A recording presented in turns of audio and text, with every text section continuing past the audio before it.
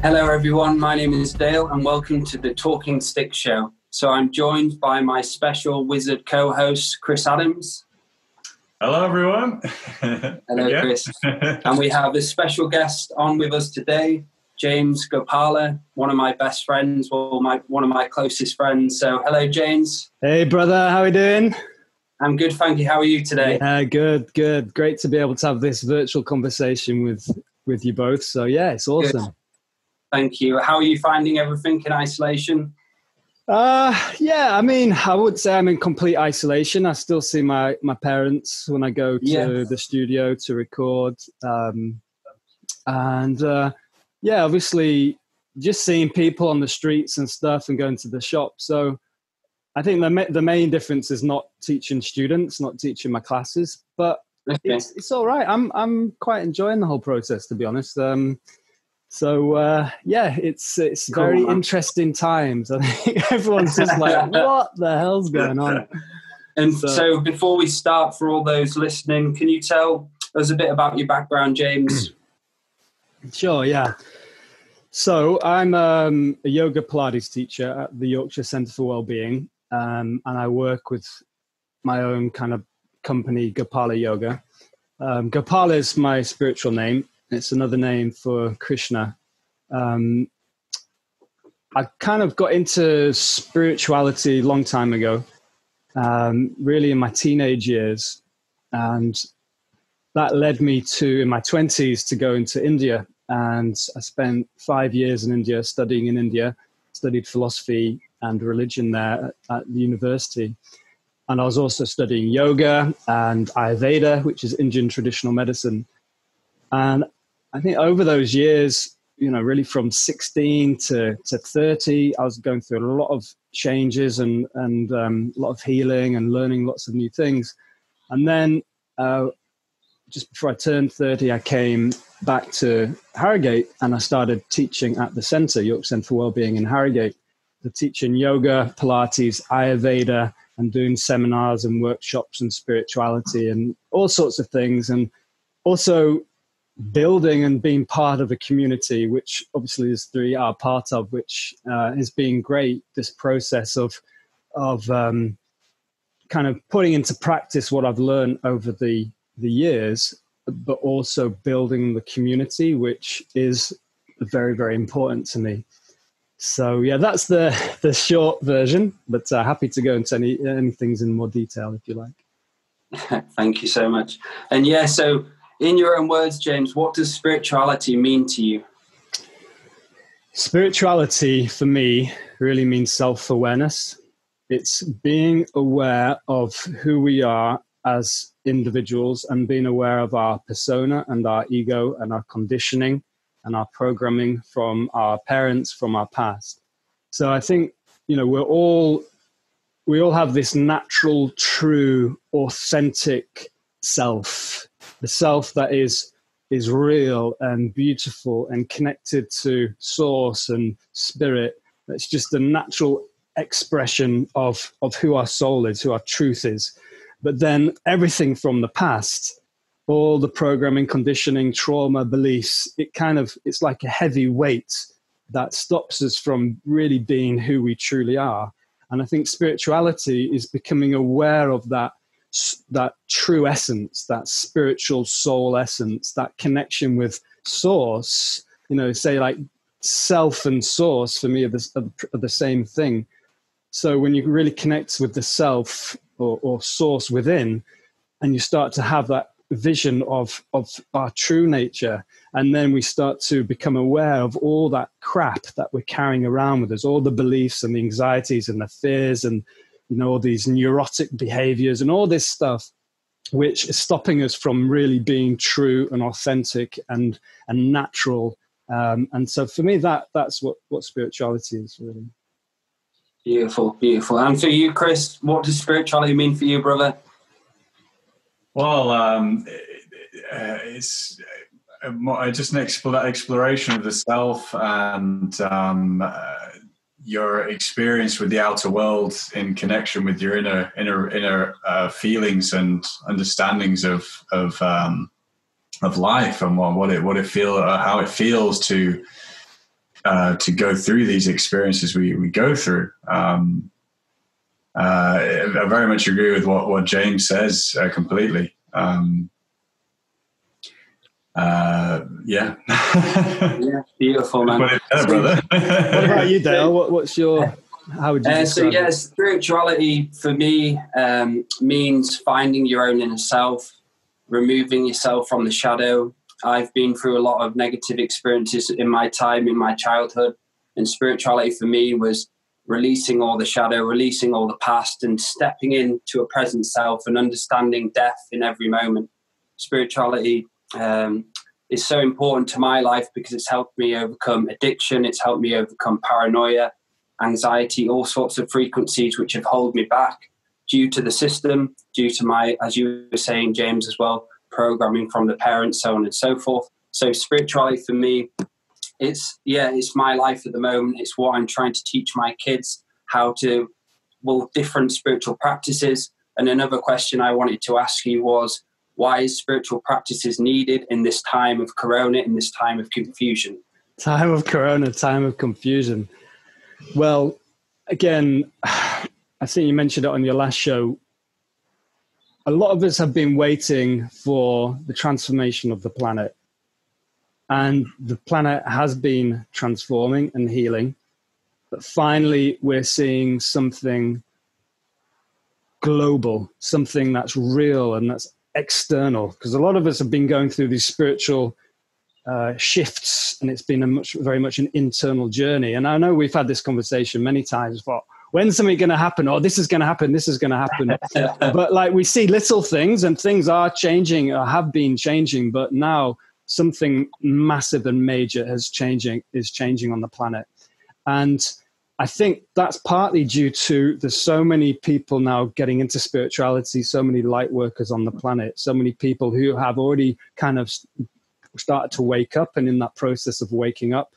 And I think this decade is going to be a very, very interesting decade. A lot of people are saying this, where we are at the end of this decade, or even the end of this year, the planet is not going to be the same. There's massive changes. You see it in the astrology. There's a lot of stuff going on. You've got Pluto, Jupiter, Saturn, all in Capricorn.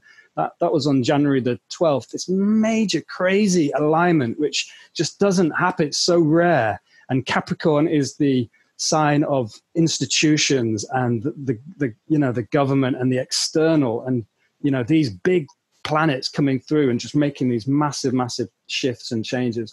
And this year there's a lot of these big shifts and changes in the astrology, which again we're seeing with the coronavirus. So I think already collectively we've done so much good work that's creating the kind of fall of the system and the collapse of the control and domination system that we live in. But now more than ever, I think more and more people are just going to start healing and waking up even more. So it's like en masse, collectively.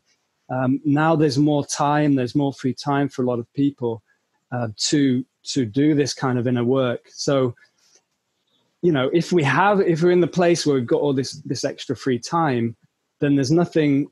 It's like, especially if you're by yourself or you're not busy, you're just with yourself.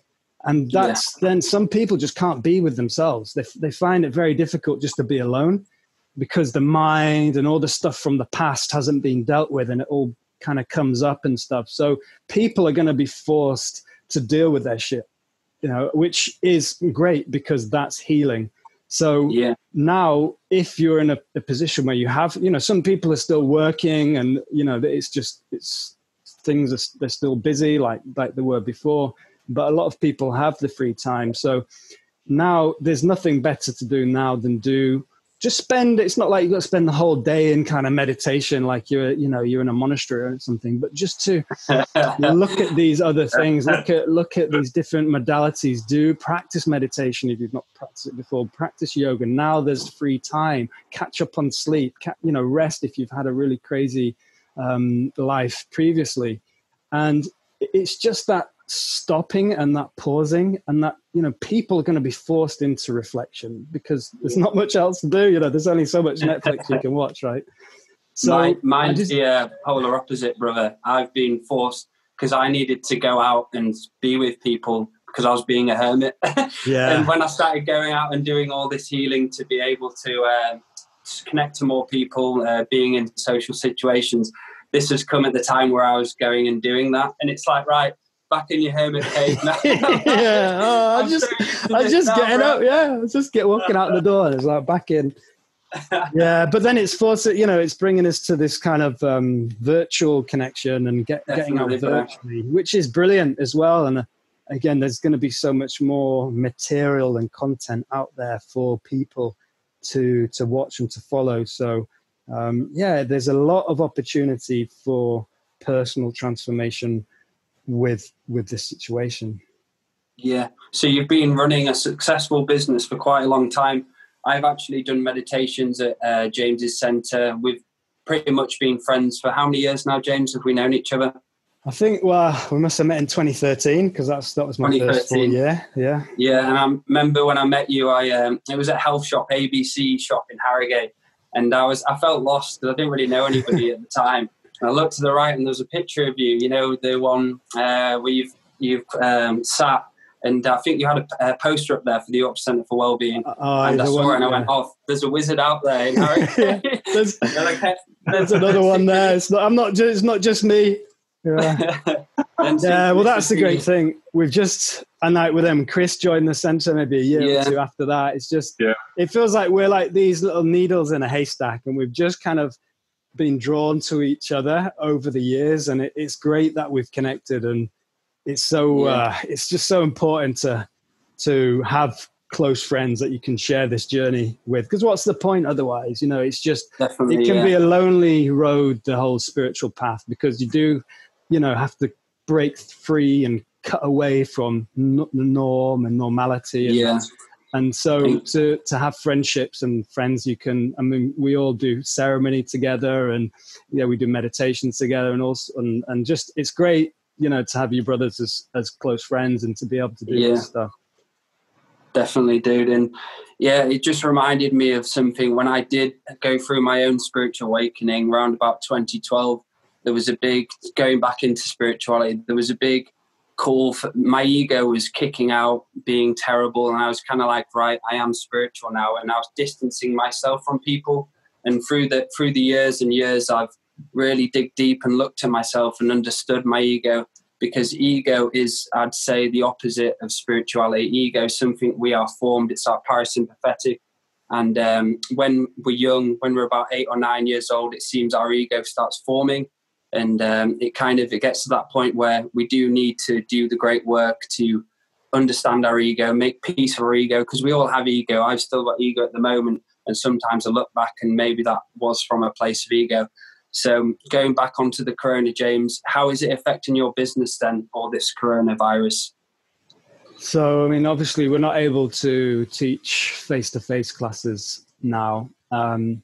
So we've gone online, and we have like an online booking system. So people are still booking in as normal, but instead of them actually coming to the centre for the classes, we're actually sending them the videos of pre-recorded classes. So I'm recording every day during the week, and then every morning I'll send out the videos to people who have booked in. So obviously not everyone has continued, but a large percentage have, which is great. And we've been getting some really positive feedback.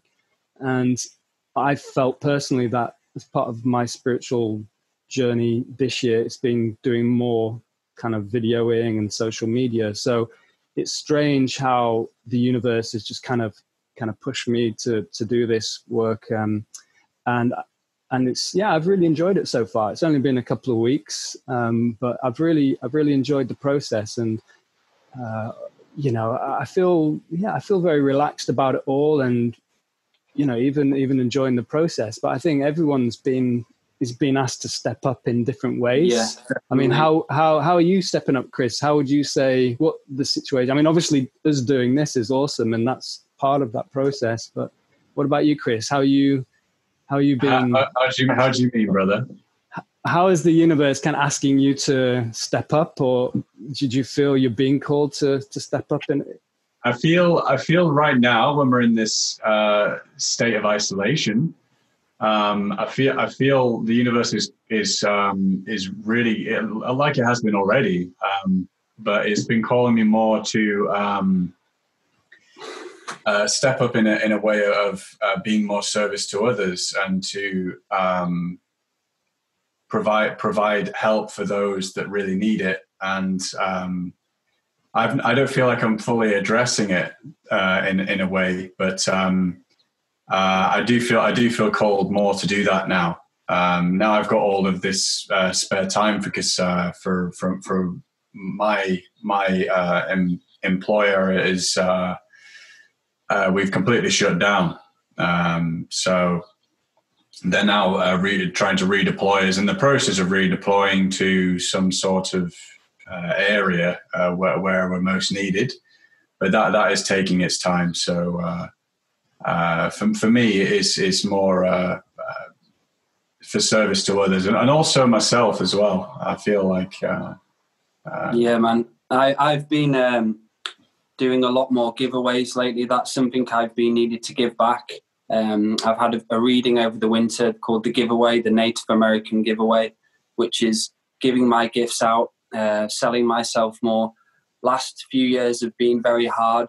I feel like this year I've done a lot of training. I've done training for about, I'd say, how many years now? Since 2013, I did my angelic Reiki. And on from there, I kind of dived deep into the meditation, teaching angelic Reiki. But the lifetime I left before that was totally different. I was out taking drugs, etc. And I had this spiritual awakening. I took DMT at some point, and I was shown, my ancestors showed me something, and I kind of pushed away from that world. And for me lately, I've had to go back and visit. Me and James were talking about this when we went on for a walk. I had to go and revisit the past to let the past die because that frequency was still inside me. So now I feel the universe for myself is pushing me to reach people who have been where I've been, reach people who are lost, reach people in addiction. I've done the work. I feel like I've done a lot of speaking, a lot of talking. I've done meditations. I'm quite me and James. At one point we had 30 people coming to the spring equinox. It was a huge victory for me. We had some great numbers. Like I look back at pictures and I'm like, wow. I do take things for granted, and that's something I'm learning at the moment. The universe is showing me to count my victories, to count what I've done in the past, because like me, James and Chris, we've done some great work together. We've had ceremonies which words can't even describe how beautiful the ceremonies were. So the universe for me, I feel like it's pushing me to help people, to have this talking show, to speak to more healers, teachers, and help people who are stuck, because I do feel like a lot of people are going into fear and panic, and they're looking for ways for healing. They're looking like, some people are talking to me. I haven't talked to in a long time. And I'm like, why are these people talking to me? Because they're scared. They don't know what's going on. They want someone to validate and make them feel safe or give them saying it's all right. So a lot of people have been messaging me, which I've messaged back, but I do feel the universe is pushing me to reach more people. I'm pushing myself. It's hard for me. When I first did my first show with Chris, I was really nervous. I was so nervous at the start, but once I started going, I was all right. And it's like, it was okay. That's okay. And my mind was just telling me. It's okay to be nervous as well, you know. It is, yeah. And it's being nervous and feeling the fear and just doing it anyway, like having the courage to do it and being vulnerable. And I think that's a big part when you put yourself out there. Everyone feels fear and anxiety and gets nervous about it, but it's like but still being able to do it and knowing that, you know, and having the confidence and the courage to do it. And I think it's a really important thing, actually. And I think some people can be like, oh, you know, why are they getting online and blah, blah, blah. It's just, but I think maybe people have self-worth issues might project and judge others. But I think other people, like, you know, good on you for doing that. It's awesome. Yeah. You know, and I think we're all... Definitely, dude.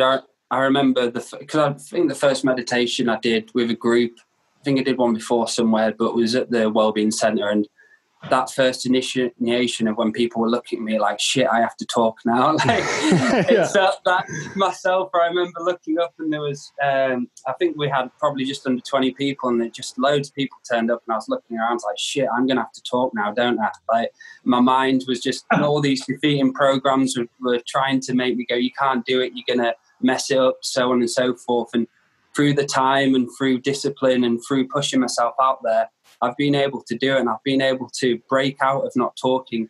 I've had talking issues when I was younger. My parents didn't talk as much, so I've never really been able to talk about my feelings truly. I've been going through my life just not saying anything, just saying like some of our ancestors presenting an image or a persona, you know, and like the spiritual, you know, I'm the spiritual guru, you know, but really, you know, we all have issues, we all have fears, we all have anxieties, and this journey, this process is, you know, recently has just been about being vulnerable and like being honest and being real and being authentic and just like, no one's perfect.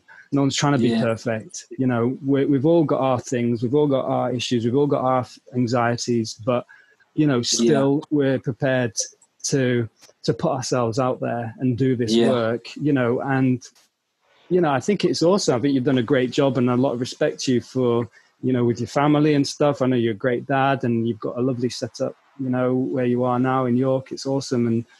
And again, it's about counting your victories and, you know, and just being like, you know, and also some of the work we did, or when you organized those drumming circles and ceremonies when we went to Thornborough Henge and Paisley, that was epic. You know, like 30, 40 people drumming in sacred sites, and we should do that again when we get through all this craziness. Should we set up an event, bro? Next year? Social distancing, right? You got to be like 20 meters apart. We'll drum, or we'll be on the Zoom drumming. But respect you, and it's great. And respect to you too as well. Cheers, brother. Yes, and you've been a great friend, a great teacher as well. I do feel that, Chris, as well, that we are close soul family, and we are here to raise each other up and learn from each other. So it's been great to have that relationship, and someone to be someone who is grounded as a friend. I've not had many friends who have been very grounded or into the spiritual practice, or if I have, I've tried to be friends with different people, but they just don't. I don't not get on with them, but they're not. I don't know. It's like a soul frequency, isn't it? Your soul family. You really understand when you meet them that it's just a different frequency. And I do believe when we do the great work, it's easier to meet our soul family. When I went through the healing, I was introduced to James. I was introduced to Chris, so on and so forth. So doing the great work is so important for you to be able to find your true friends, find the friends who don't hold you back anymore. Because I've had friends who have held me back, who want to bring me down, lower my frequency. And it's about letting go of the past, letting go of the garbage and moving forward. Yeah. It's like letting go of the old identity and the old life. And that, you know, definitely when I went to India and I left, you know, as a certain person, and when I came back, completely different. And I guess in a sense, I was lucky to have that gap in between where I had a few friends coming back, like old school friends and stuff, but maybe they had families or they're still like going out and drinking. And so it's just, you know, there's just not that same frequency match. I mean, whereas, you know, who's going to listen to stuff about aliens and, you know, angels and system of control and domination and all this craziness. So yeah, it's, it's that when you feel, it's that soul family. And I can't remember which teacher said, but when your soul family come together, you're so powerful. We're so powerful. Like individually, we can be powerful, but when we get together collectively, when we do ceremony together, it might probably be in Andrew Bartz's, like we're so powerful as a soul group, as a soul family. So yeah, it's been a while since we've done a ceremony together. So looking forward to that. Yeah. And moving forward onto ceremony, I spoke to Chris last week about ceremony. What's your view on ceremony, James, and why is ceremony so important in this time of change? So I think ceremony is an outward expression of your intentions, and it's a message to your subconscious and a message to the external forces, the benevolent forces, and it's working externally with energy. So I think when you are on this path, ceremony naturally becomes an important part of your life. And your life, the focus of your life moves from just sort of more mundane things to being, okay, like we were saying, back to the original question, what is spirituality? So the intention is to be spiritual, self-aware, aware of oneself as much as you can. And so ceremony is just a way to reinforce and to remind the psyche that you are being self-aware. So, for example, in the morning, the first thing I do when I wake up, I'll burn Palo Santo, and I'll just bless my room, and I'll bless myself. And then I'll go and do my meditation and breathing practices, my Kriya. So it's kind of like my intention to start the day is I'm not picking up my phone, I'm not doing these other things. My intention is I start as I mean to continue, and starting in ceremony, even if it's just burning some sage or something. And again, it just brings you into a frequency. Not only does it kind of create a sacred space and a good energy and protects the space around you and cleans any negative energy off the aura, but it's just setting that intention and to your subconscious that, okay, this is the frequency that I want to move forwards in this day, and that is going to hold this day. And then, yes, a ceremonial life, and I think we all have a ceremonial life to a greater or lesser extent. It's just keeping things as sacred as we can. When you eating, in a sacred manner. So for me, I like to be in this room looking out into nature, and I'm just calm and centered. Now, it's not always like that, and especially I imagine with kids, it can be difficult. Always zen. No, it isn't. It's easy. Oh yeah, we're all just like meditating. Get out the goddamn room. And like that's a challenge if that ever happens. And yeah, that must be one of the biggest learning experiences ever. I can't even imagine what it's like. But and for that, talking about ceremony, so me, like I've said before, me, James, and Chris have had many hours of ceremony together, and it's brought us deeper. Our friendships, you feel like with friendships you can only go so far, but when we have a ceremony together, our friendship deepens. And we have a connection to each other, which is even deeper than before. Me and my wife, Gabrielle, have been starting to do ceremonies together. And our relationship has really evolved and changed because we've been listening to each other fully. And I've been taking her dreams, her ideas. I've been listening to her as fully and being aware. And it's making me more aware of how I am as a person. So when I'm going into ceremony, how am I shutting down? How am I getting myself into that space to be able to create with my heart? So it's been great to do that with my partner. And for all of those out there who haven't done ceremony or have a partner and you've got marriage issues or relationship issues or issues with yourself, ceremony is so, so, so important. Without ceremony, I feel like I don't know where I'd be really. I don't think I'd be more balanced because each day would kind of go into one. So... Yeah. What about you, Chris? Sorry, I was just going to say, I think for you, Dale, is your spiritual expression. Like for myself, I'll do meditation, yoga, and ceremony. But I think you're more shamanic in that respect. Like we all have our different ways of expressing ourselves and practicing spiritually. I think for me, I'll always be more of a yogi who practices ceremony via meditation, yoga, but you're more shamanic in the sense that for you, your spiritual practice is burning the sage, getting the rattle, getting into your heart center in that way. And it's just a slightly different variation of it. So many avenues back to the creator, so many roads going back to the same source. What about yourself, Chris? Your thoughts on, we talked about it a bit last week, your thoughts today on ceremony and how ceremony has impacted you, and how has it impacted your friendship with me and James?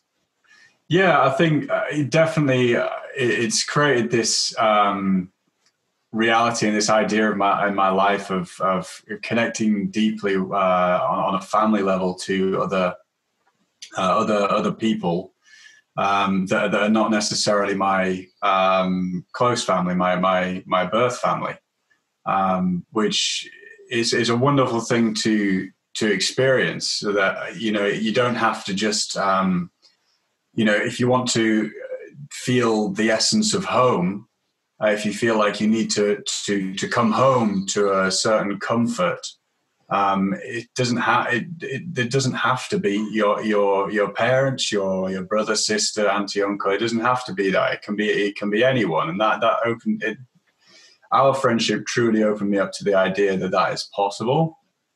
Coming up to this, our soul reunion, I understood that idea, but I never could feel it authentically, and it really is so wonderful to experience. So, but yes, my view on ceremony as well. I think I mentioned last time that ceremony, when starting your own ceremony, is again, not to live up to an expectation of say, like you've experienced a group ceremony, and you've come across people that are very well experienced. They've been doing ceremonies for a long time. But I think when you first start ceremony, you don't want to try and replicate someone else's ceremony or try to live up to a certain expectation. I must have this. I must use this tool. I must do this because other people are doing that. So I think, as I said before, I think really starting off is just to connect with yourself. A personal ceremony is just the way to do it, and that's how that's how the fire inside you kindles, and it then goes on to affect and you'll connect with others like we have done. We had done that self-work, and because of that self-work, we had naturally been drawn to each other. Beautiful. So James, thank you, Chris. So James, going back to ceremony, why would it be important for people to protect the space before they go into some sort of spiritual practice? Would you be able to explain the mechanics of why it's important to protect your own space and make it sacred? Yeah, it's a good question, because there are those that would say, well, why do you need to protect your space? If everything's just love and everything's 5D, then nothing can harm me, and then, there's no need to do that. And I've heard that argument a few times. The thing is, I don't think anyone's in 5D enlightenment just yet. You know what I mean? So, maybe Matt Kahn is, but maybe he can just with his frequency, he can get rid of those nasty energies. But for the rest of us, the thing is, we can only see a very tiny spectrum of reality, like visible light. It's a minute spectrum of the entirety of reality. There's a lot out there which we just can't see. We even have the light spectrum. We have infrared and ultraviolet, and these microwaves and radio waves we just can't see. There's a lot of stuff we can't see, and then that's again just a very small percentage of the entirety of energy on the planet. So there are other forces, other energies at play in our lives that we just cannot see with our physical eyes. But they're there. Just because we can't see them doesn't mean they don't exist.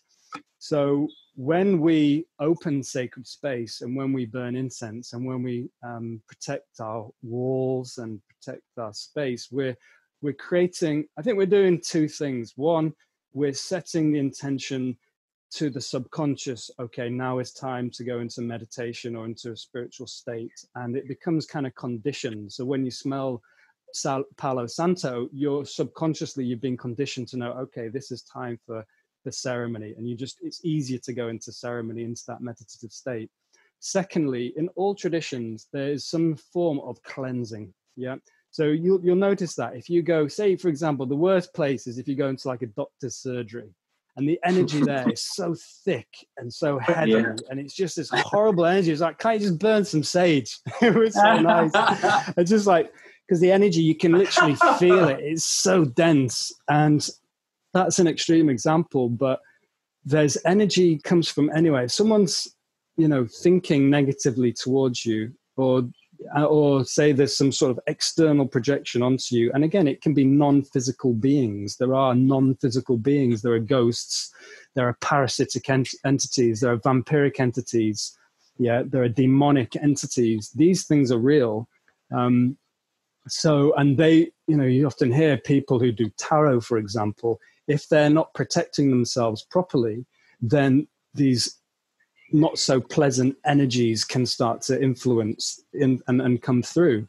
So what you're doing, not only you're telling yourself, right, it's time to go into a meditative state, but you're also literally energetically protecting the directions, your boundaries. You're creating this energetic, spiritual, protective boundary to firstly clear away anything that you might be holding. It could be your energy, negative energy that you've been holding on to, and kind of shedding that with the incense and things like that. And then also just protecting the space and calling in the angelics, calling in the ancestors, calling in the benevolent forces, calling the allies, all those beings that are there to help us. And there are many.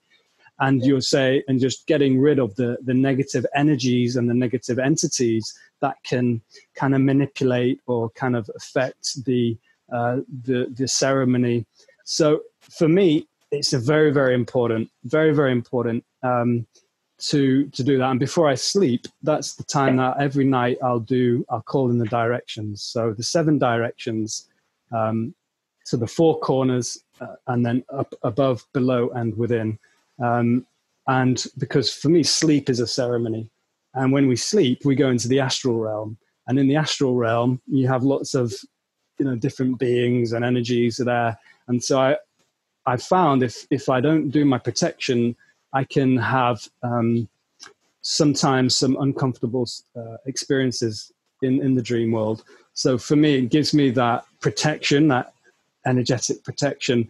And so you're just creating that vortex of positive energy, protective energy, which then it's like setting the scene or setting those boundaries so that you can then go into ceremony and go into those meditative states where arguably you are more vulnerable and you can do it safely and you can do it more effectively. So for me personally, and I know for us, it's really, really important. And it's something, just like burning incense regularly, clearing the energy, just something that I do pretty much daily. Yeah, and for all those healers listening or all those journeyers listening, very important, protecting the space. I went to a lady a few months ago in York, and I went for a Reiki healing, and she didn't protect the space at all. So I had to do the protection myself. It's very, very important. I've had personal experiences. I've had clients who've come around to my house with ghosts, with other sort of frequencies that brought into the space. And my dream space has been affected. My dreams have been negative through that. So it's very, very important to be spiritual hygienic and make sure your energies of your room is clean. And like James says, protecting yourself before you go to sleep. So is there anything you'd recommend, James, for protecting yourself for someone who's new listening, just protecting themselves during the day, just when they're out there, out in the population and so on? Yeah, I think there are different techniques. Some people use visualizations, so like a golden egg or sphere, a protective sphere of energy around someone. Other people use the violet light, the violet flame to protect themselves. For me, I use geometry. So before, I think something like doing a Reiki training is really helpful. Like if you do a Sui Reiki, you learn the symbols, and there's chakure, which is one of the symbols, and it's like a spiral, and that's creating protection. So in the past, I always use incense, and that's more of a clearing, or I use Palo Santo these days. That's more of a cleansing. And then I use protective energy. Originally, I would put the chakore and I'd bring it onto myself. And now I use the pentagram, which is the 5-pointed star, which for me is the most powerful geometry there is. So I think something like that, if you set the intention, you visualize, is a very effective way, especially if you're doing work like you're doing, hands-on healing. Because I used to do that massage and Reiki, and I found that if I forgot to do that those visualizations, I remember I used to put on, I think, the cloak of Archangel Michael, like a blue cloak, and then I'd do all sorts, geometry, golden egg, all sorts. And if I forgot to do that, then it's crazy how vulnerable and how empathic you can be when you're healing. And I was just taking it all into my body. I was feeling their pain in my body, and I was literally taking that energy in. So it's absolutely, if you're doing a hands-on healing, it's absolutely essential to do some sort of protection. You might use more angelic energies, bringing your angels, covering you in light. There are so many different ways, but I'd certainly recommend calling in your guides and guardians, angelics, using geometry if you can learn that, using visualizations like a golden orb, or learning the violet flame. I can't remember the saying that they say, but yeah, there's some powerful using the violet flame.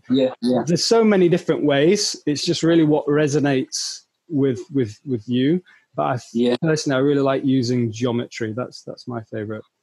What about you, Chris? For me, I have tried the geometry. It worked to a certain extent. I didn't quite. I think for me it was more using column energy. So like a column coming down through the top of your crown chakra there, and just completely just shooting straight down, aligning everything, get it right grounded down into the earth like tree roots, right into the core. And just like the energy that's coming down there, you hold that and get it moving and energizing it really, really strong, and then start to just push everything out with it. So start from every single chakra, every single part of the body, down to the feet, everything. So I use more something like that, and then just radiate it outward, and then create like a shell around it. So in a sense, it's like the egg that you've been talking about, James. Now we've heard so much about the gold, the gold energy as well, the gold of gold color of the higher intuition and the higher self. And definitely calling upon that higher self as well, just really aligning with that just by affirming it and saying it.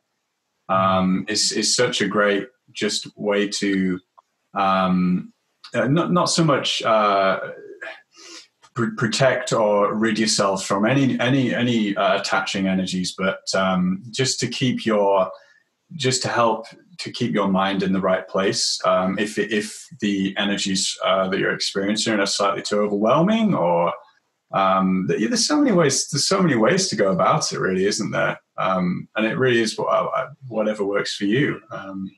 What about you, Dale? What do you like to do? So my the way I do my protection is I always make sure with my out loud voice I am saying it. I do believe voice is so powerful, and to manifest things here in this reality, I use my voice to say it. So I'd be saying, I call to my personal energy field to be protected. I always speak to my aura, and I always tell my aura and my body, my spirit, what I don't want in my life, what I don't want people's projections, or I don't want people's verbal vomit. Because when we do go out there, it's an absolute war zone at times if you're not protecting yourself. I went to a pantomime a few weeks ago for Gabrielle's granny's birthday, and I totally forgot to protect myself because I was so engulfed in the car journey or the kids and stuff like that. So I went into this small hall, and it was like probably about 7 rows, and it was a small circle, and there were so many people in there, and everyone was drinking, and I just went in there without protecting myself, and I could pick up all of everyone's energy next to me because I was like crammed in with them all, and that got a bit too overwhelming. So I had to literally get out of there, call my protection before I started getting on with the night. So I'd use my own words, calling to my energy to be protected. I always place a mirror in the middle of me and behind me and say that this mirror is from anybody else's projection sent at me today is going to be sent straight back to them in zero debt, in true love. So I use the mirror technique. I use calling to my personal energy field. I use a bubble of protection as well. So it's important I do this throughout the day because my energy does get scattered at some points when I don't uphold it and I don't keep saying it to myself. Like I'll do it in the morning. I'll need to do it again in the afternoon. I'll need to keep upkeeping it basically, and calling to my body, telling my aura to still be protected, because sometimes you can go out there and there can be those vampire energies where someone is just basically ready to drain the shit out of you. And if you call into your own body, telling yourself, you're manifesting your own reality with your own words. If you invoke, like I invoke a peaceful day, I invoke protection, I am protection, stuff like that. So yeah, using my own words is probably the most powerful I have found in my own experience. Before I'm going to bed as well, I'm calling to my ancestors to protect me. I call to my DNA memories for positive dreams, and I ask my ancestors, bodyguards, and Dreamtime celestial warriors to protect me. So there's many different forms of using protection. So that's it's difficult because then you can walk around and you just go, stay away, protection, and then it does create that kind of division. So it'd be interesting. What do you think about the concept of just loving everything and loving everyone, as opposed to kind of like stay away, like as a form of protection, that kind of just like loving everything as an expression of spirit? Yeah, I feel there's, for myself, from my own experience, I feel there has to be a balance with that. There has to be a balance of who you're giving your love to. It's a funny one that sometimes I do feel like I want to be like that. But when I've done that and tried to go out and love everything, I've drained the shit out of myself, because all I've been doing is throwing out my energy. I don't know if for anybody else, but I've been giving out my energy thing. So at work, I'm like, right, I'm going to go out and I'm going to love everyone. But for me, it doesn't work. It makes me more drained. But it's finding the balance, James, is finding the middle ground of making sure when you speak to someone, you give them the responsibility, the respect of you sharing that your heart with them. And if they want to engage more, you share more of your aura with them. But I do believe it's important to be protected when you're going out. So because you go into York and there's all these sorts of strange folk abroad. There's all like these people walking around, and you can just tell the riddles with demons, and they look at you and they can sense that, I don't know, they can sense something about you, and they stare at you and you're like, oh shit. So I do feel if I was giving away much love, which there's a lot of light workers out there who do give themselves away too much, in my own opinion, my own judgment. I know that's not the best to do, but I've done it before and it's drained the shit out of me, where I've tried to be this happy, loving everyone person, but it tends to use a lot of my time and energy. What about yourself, James? Yeah, no, I kind of agree. And it's difficult because there are times, especially when I'm in a good place, like I'm in India and I'm on holiday and stuff, I'm just saying everything is consciousness, everything is source, Sarvam Chaitanya, everything is an expression of God, everything is God. And when I'm in that place, it's amazing because nothing can threaten you, because everything is just source. But that's when I'm walking along the beach and it is, beautiful, and I'm just completely chilled out. And then you get to like Harrogate, I'm not thinking well, sometimes I am actually. I'm trying to get more in that place. It's like you said, it's a balance, because everything is source, everything is divine. Yeah. Because there's only one reality, and that's consciousness, and we are that consciousness. So I am more in that frequency these days of just seeing everything as divine. But at the same time, you still have to be very careful with like who you give your energy to, and like when you're interacting with people. And sometimes, you just certain people you're just going to avoid. But I don't know. I don't know if that is the best. I think it's when you interact with people, you're coming from heart center, but it's just if you feel that person is starting to drain you, you have to put those boundaries. Yeah, man. And I find that even with family members, like you might come from a place of love, but still you need those boundaries, because that person may be draining you or parasiting your energy unbeknown to them, but it's just that protection. What about you, Jesus? What's going on about this? I get confused as well. Go on, Chris. Because Chris, for those who don't know, Chris is a big heart chakra kind of person. So you I know, like with your naturally quite loving, would you say, Chris? Well, thank you, brother. But I think we all have our different levels and different ways of expressing love. But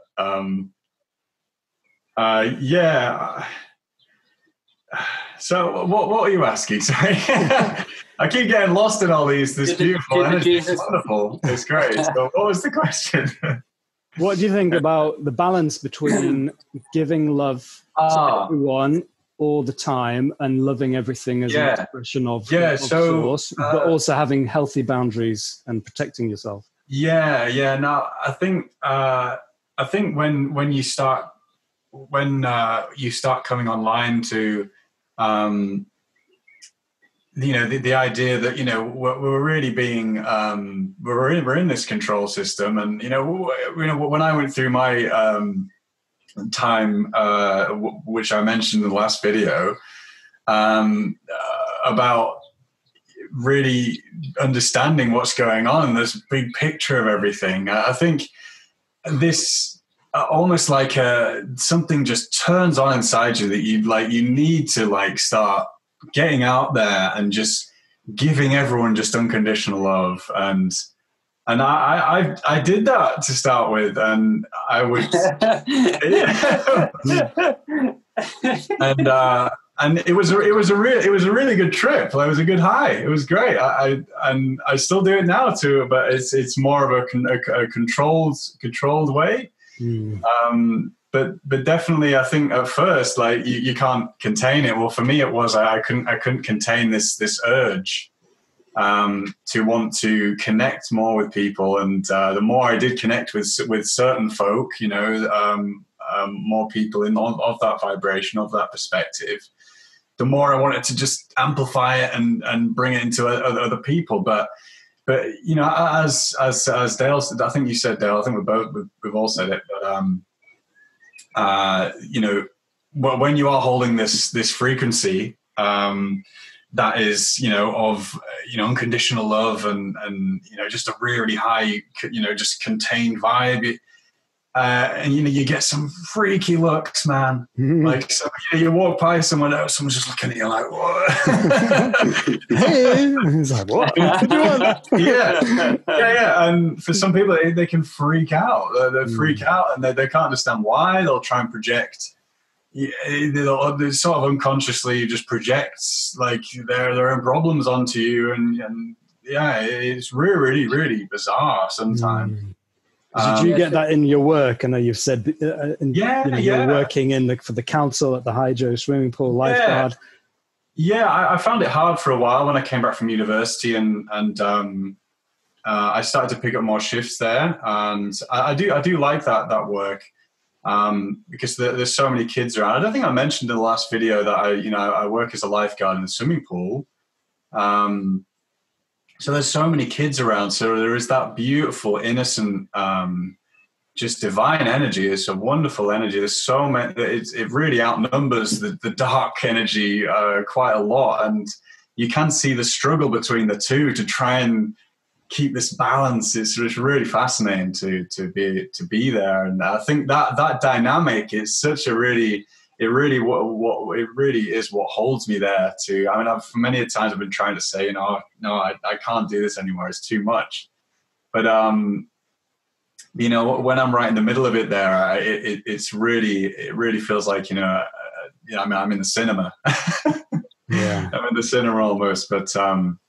I think it's difficult for those who are in the system and trying to bring this energy and maintaining that energy, because I know we've had many conversations where you've had conflict with your boss because you're being rebellious or just being naturally just more natural, and you're rubbing up against the hierarchical system. I think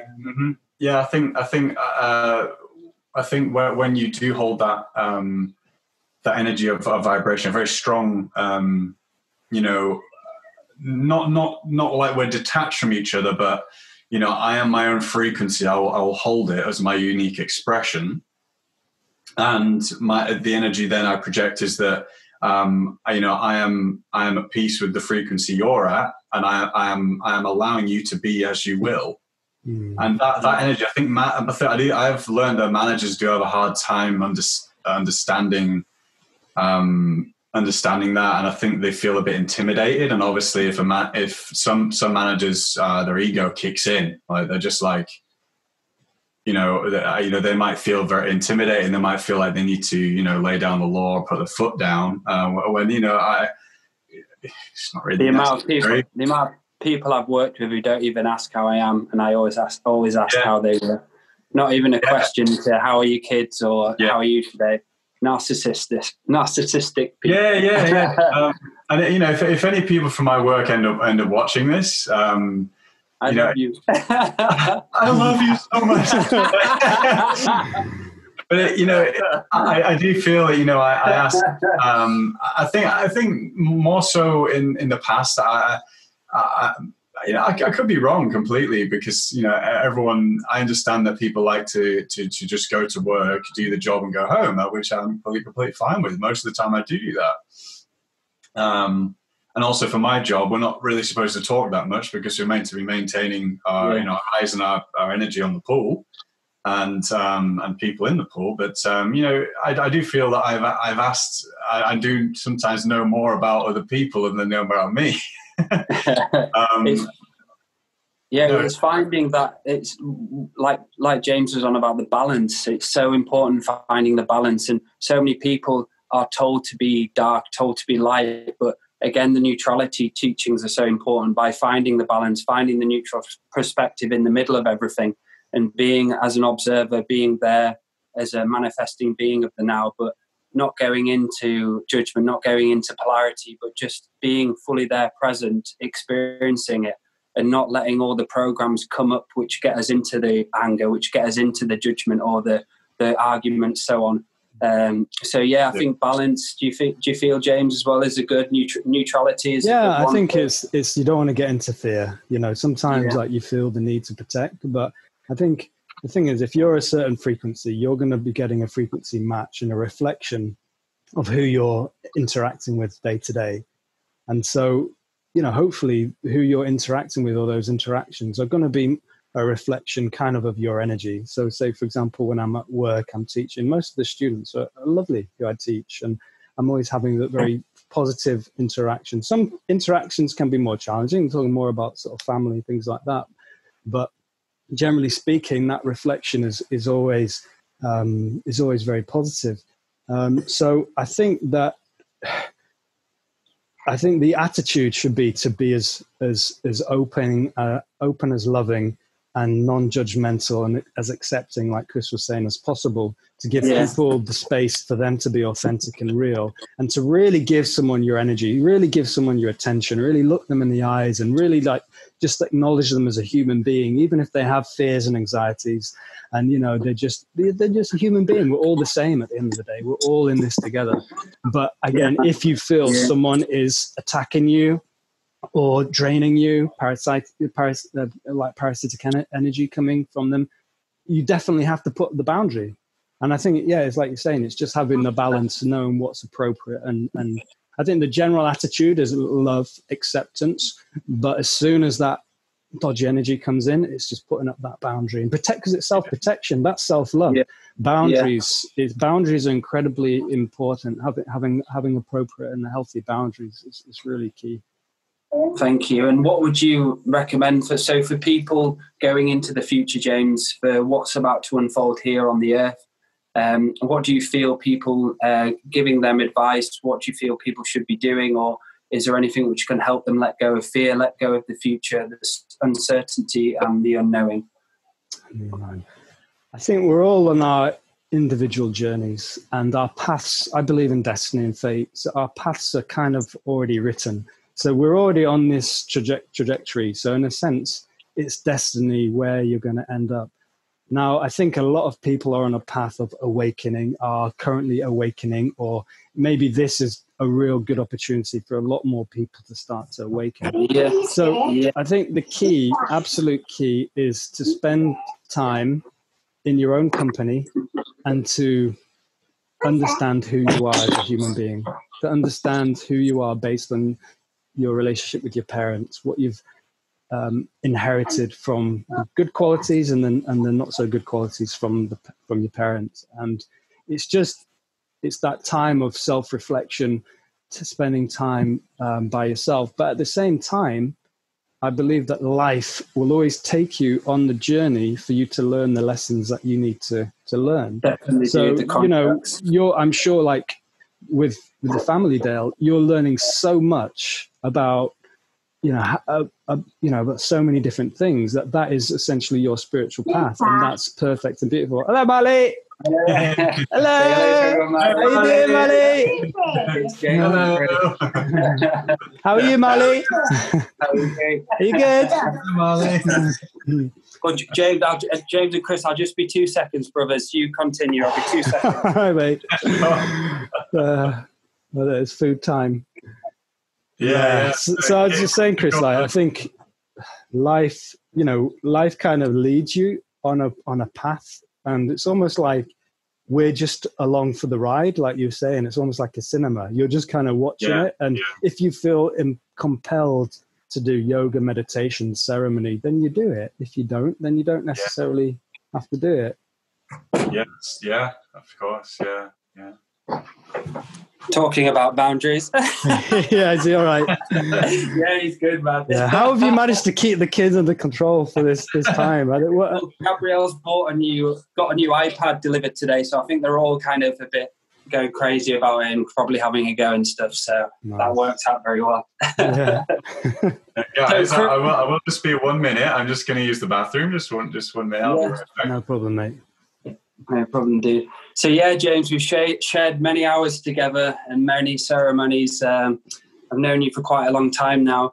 So yeah, it's been a pleasure to do this show with you, dude. It's been really fun.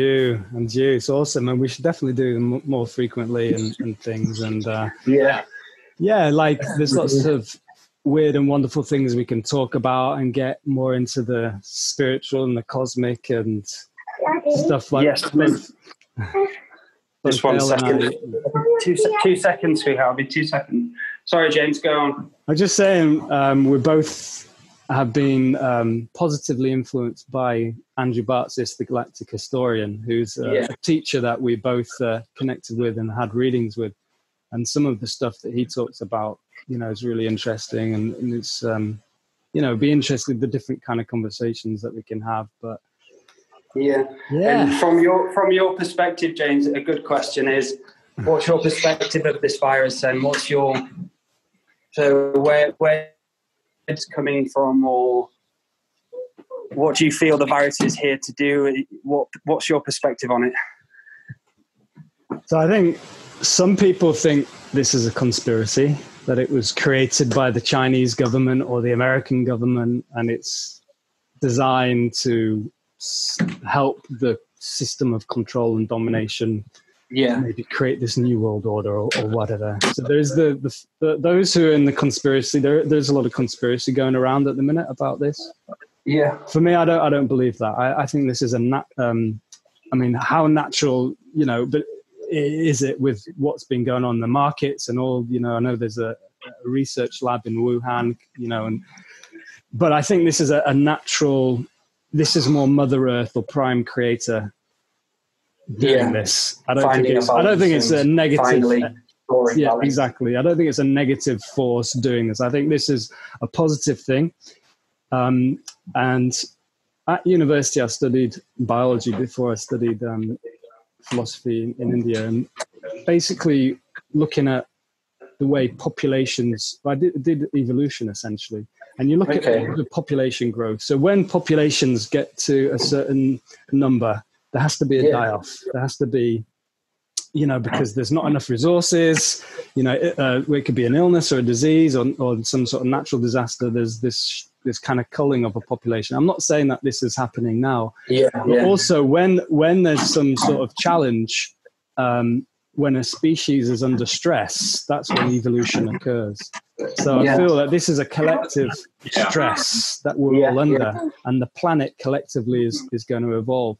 So personally, I believe that this is, though short term has a lot of negative consequences, and we can all potentially get ill, and that's obviously not good. So on a short term, there are lots of challenges, but on a larger scale, because everything happens for a reason, on a larger scale, I feel that this is a beautiful opportunity for the planet to change and to go through major shifts because again, we talked about it since 2012, the Mayan calendar. There's lots of predictions that this is the time now, this decade, next decade, where the earth is going to change and transform. We're moving into this age of Aquarius where no one really seems to be exactly clear on when that's going to happen. But it's not just going to happen overnight. It's a process. Yeah, it can take decades. It could take 100 years or, more.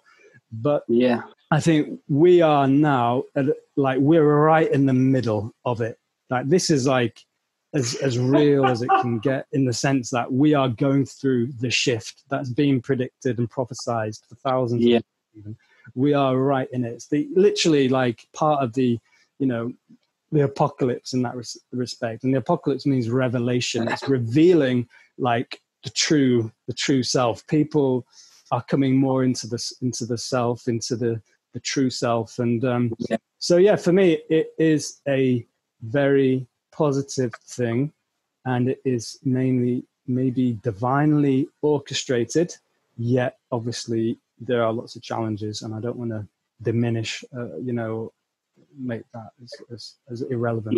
It's challenging, it's difficult for a lot of people, but it's exciting. My general emotion and feeling is excitement. What about you, Chris? Definitely exciting. For sure. Well, there's so much going through my mind about this topic, but in the last couple of weeks, I've had a lot of time alone, and in that time, I've been. I recommend this to everyone to use this time. There's a lot of spare time we have in our own space, is to really expand the knowing of oneself, and just everything around you. We've got the internet right at a touch of our fingers. There are so many people out there, dedicated souls, giving out inside information, giving out higher perspective knowledge. We should be using this time to do that. We should be really, really reading the books, watching everyone on YouTube, just keeping up to date with everyone and what is going on. And I am very, very optimistic about this. Unfortunately, we will see souls perish from this virus, which there's no doubt of that. But from what I've been gathering, that this is actually is a virus, and it could have been manufactured, maybe not. Whatever happens here, now we are all just to add. Now we're all indoors. We've got the white hats behind the scenes, and the Alliance as what we know them as. They can now do a lot more stuff. The good guys. Good guys. The old guys are dying off. The old dark guys are dying off. That's right. Each day that goes by, these dark dudes are getting pushed into a corner, and it's only a matter of time until we start to see these mass arrests, and we start to see this disclosure, this really disturbing future of leaking information that's coming out. It's going to be a wild ride, guys. Like, wow. I mean, I know you guys know it. But I think very, very soon from now we're all indoors, I think we're going to start to see this acceleration of things going on behind the scenes, and these changes are going to come so fast. But there's my optimistic view. But I think for some people, from what I've learned over the years, is that through this transition, through this awakening, we're going to see we obviously see two realities right now. We see the old reality that's been here for thousands of years, this masculine, this dominating matrix, and this new reality that's forming. And I think what I've learned is that many souls have incarnated here for the awakening and for this transformation of consciousness, but there are also those souls that have decided to come to this plane to experience what it would be like to go through an apocalypse. Now, for those souls, and so I think we But I think I've heard a lot of people are very optimistic in the sense that they think everyone can go through this, and they're trying everything that they can to get everyone to understand and raise their vibration, which is great. But I think we all need to come to this idea and just be at peace with that. Not everyone is going to go through this. I think a large majority for sure. And being at peace with the virus as well. A lot of hate and a lot of negativity towards the virus, and that, in my perspective, was the root cause of one of the many root causes of the virus anyway, is our lack of awareness and responsibility to the planet and to our future generations as well. Yeah, absolutely. Making peace with the virus for individuals is really important, like not being afraid of it, because again, what you look at becomes your reality. So if there's a lot of fear, a lot of paranoia, you're setting a frequency, a vibration to attract, potentially some negative situation. But I think, Chris, you brought up a good point there, and it's something that I've been thinking about a little bit recently, is that sense of, is this going to be a split? Like, again, Dolores Cannon predicts, she's saying that from 2012 to 2020, there's this separation from people who stay in 3D and fear, anxiety, and people who go more into that love, 5D, love, compassion, connection. So do we do it collectively as a species all together, or is there some sort of separation in consciousness? I mean, I think we can see that really, that a lot of people are waking up or have woken up to these more spiritual concepts and are living more authentically, but a lot of people still are living in fear, in scarcity. And that's just in the UK, let alone the rest of the world, where a lot of people are just struggling to get food on the table. Yeah. So it's this really interesting thing. Is it all happening together, or is there some sort of split? What do you think, Dale, about that?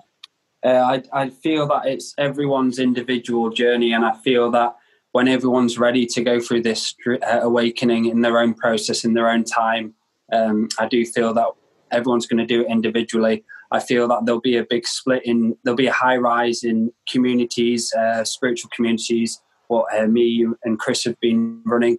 And I think there's going to be lots of confusion and a lot of deaths, a hell of a lot more suicides as well, I do predict, in the next few years, because a lot more people are going to be scared shitless. Like when I went back to my a lot of old people coming in and messaging me again because they're scared, they're unaware of what's going on. Mm-hmm. So I do feel there'll be so much panic and fear created by the media. And I do feel it's so important to cut off from the media. It's okay to maybe watch it once a week and catch up with it and just laugh at it and just see it for what it is. They're lying to us about the numbers. They're lying to us all about most of the things they say, and not take the news as gospel, not let the news affect you. There was a great saying this David guy on the Andrew show said, fear itself. So, which I thought was really cool. And just, yes, it's cut down your exposure to the news, the papers, whatever you're reading. If it's making you go into fear, cut it down, because in your own time, I feel we will go through our own awakenings and our own process, and we'll be a signature frequency match for our soul family when we do go into that frequency. What do you think about it, Chris? I think, just about... there is a lot of fear right now, and obviously the media are just fueling it all. And obviously now everyone is at home. There are a lot of people that are glued to the TV.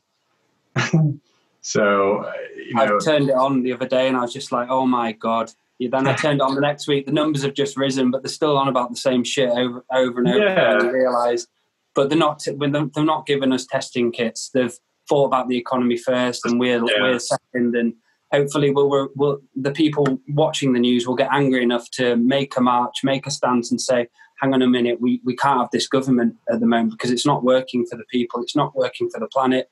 And if we keep doing this, I do believe these viruses will keep coming and coming until the great Dreamtime Awakening, which I do believe will happen this lifetime. I have a feeling it will happen.